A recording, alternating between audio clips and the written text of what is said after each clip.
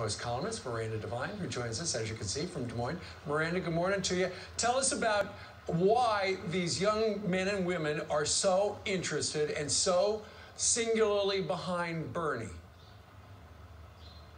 Good morning, Steve. Look, they are millennials. They don't really know much about life. They're terribly idealistic, and they see in Bernie Sanders someone who's been consistently an idealist, a socialist all his public life, and they admire that and the fact that he hasn't changed and that he seems authentic. He is authentic in the same way that Donald Trump is authentic, and I think that appeals to them.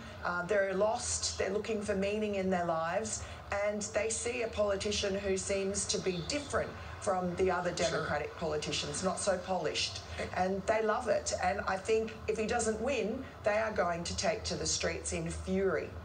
And do what? Well, do what they've been doing to President Trump, you know, just having a tantrum like millennials seem to like doing lately. Well, and you write in your column, you know, regardless of the fact that he honeymooned in the Soviet Union and he's going to spend $50 trillion on everything, they haven't really, you know, and you talk about it, they haven't really experienced life, so that just seems like it's okay with them. Look, he's promising to cancel student debt.